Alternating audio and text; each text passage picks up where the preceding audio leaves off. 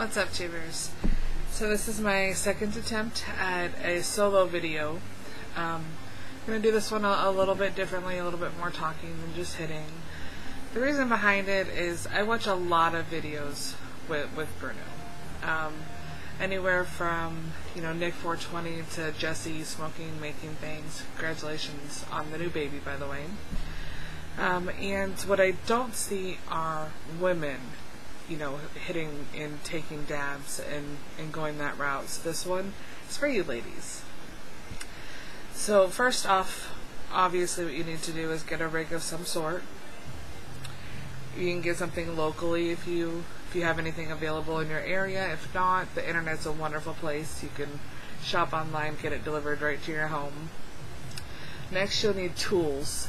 You can go on eBay and get dental picks like we did. Just scoop up some oil. You can raid your husband's tools if that's what you need to do. Find a little pokey screwdriver thingy. You can get a dabber. You can get that with the rig that you buy or a set. Next, obviously, let's move you down here so you can see.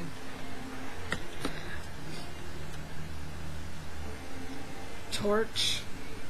We got this at Bed Bath & Beyond. Let me move it out a little. $30, I think, something like that. It has a lifetime warranty. It's all shiny. You can put stickers on it, color it up however you want, do your thing.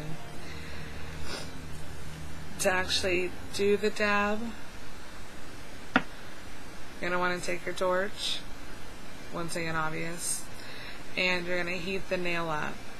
You're going to want to put the tip of the blue onto the nail to get the best coverage.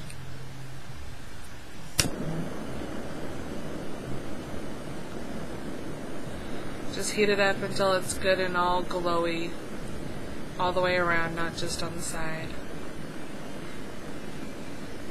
Takes a little bit. Make sure that if you have an upper fan, turn it off. Make sure you're not in any line of any air conditioning that's going to alter it or make it a little bit more difficult to heat up. Bigger nails, if you go that route, it's going to take a little bit longer than smaller ones.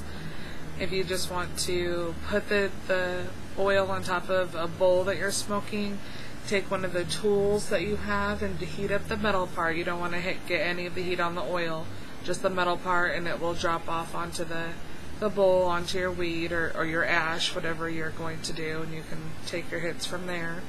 So I have a good even glow on this. I'm going to stop the fire, put the whatever that's called, I can't think of it right now, and breathe all the way in. Cheers.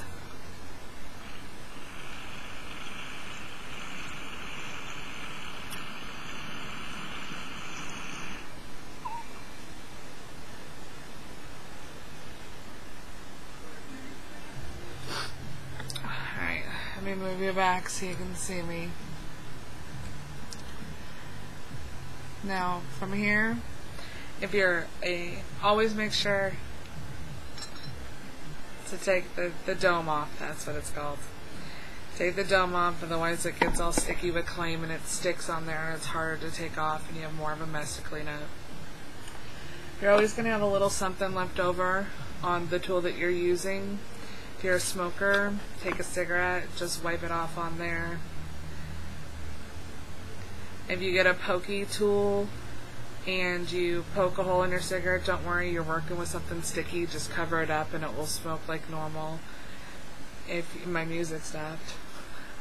If you're not a smoker, get like a coffee filter or something like that. Wipe it off on there. Once you have a good claim build up, you can rinse it down. You can find plenty of videos on YouTube that will show you how to rinse it down, I'm sure. If not, find somebody that smokes, they'll tell you. And that's about it. One piece of information that I can give you from somebody that was reluctant to switch over and try oil for the first time because I wasn't too sure on it. Even if you're an everyday smoker and you think that you can smoke with the best of them. Oil is so much different than flour. Take your time, take slow at first if you need to. Some people it works better if you do a fast hit all at once, but start small. Flour is so much different. Oil's thicker, and if you do it in a dab that's too much for what you can handle, it hurts like a motherfucker and it locks your lungs up, and that's never fun. So go slow, take your time, enjoy it. It's tasty, it's yummy, it makes you feel all warm and fuzzily. See?